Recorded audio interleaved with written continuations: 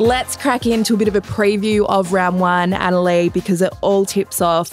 As we said, Wednesday night, it's the Lynx and the Boomers, the scene of that infamous game 2. I still think I'm catching my breath from that game.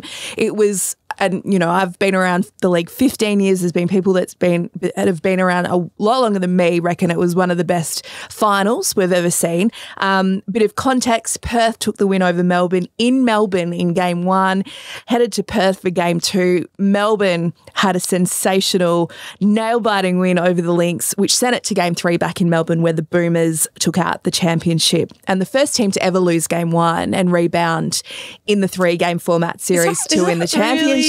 I didn't know that. Coming in hot and early with the stats, Annalise. So we know that both teams have had a lot of personnel changes over the off-season. So let's start with the Lynx. They are the home team. So Darcy Garvin, your teammate from the Opals, has gone to Europe.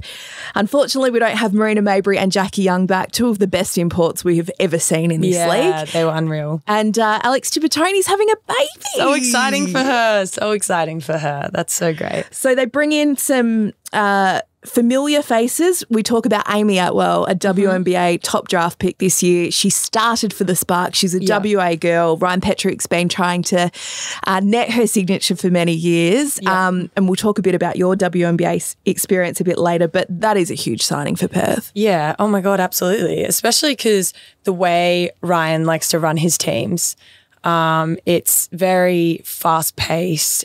Everyone can shoot, everyone can dribble, everyone can attack.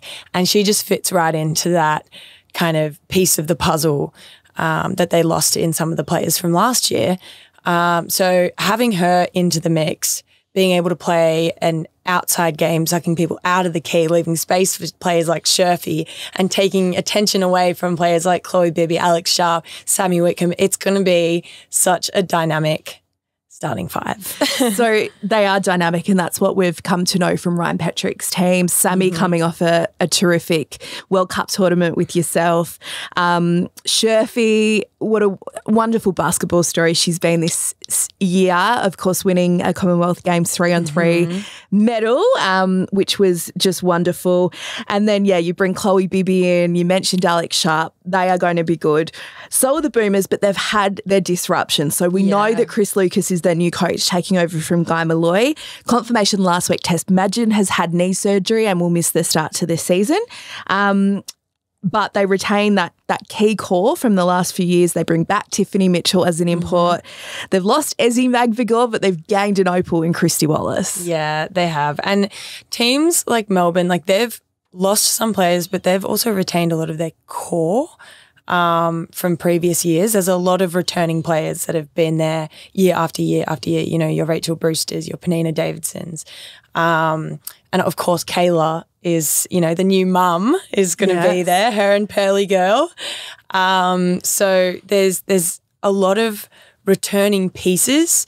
And I think that Chris, having been in the league for such a long time, I don't think he's going to have any problems just kind of moving some of those pieces around to obviously accommodate for some of the missing players.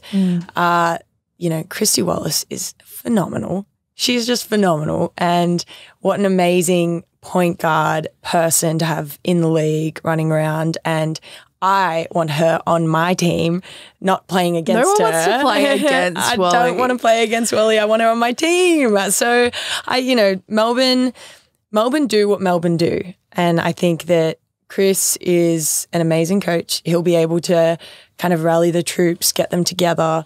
And they've got so many talents. And they run very deep into the bench. I'm sending all my love to Madge. Speedy recovery. I'm sure she'll come back better than ever, as she always does.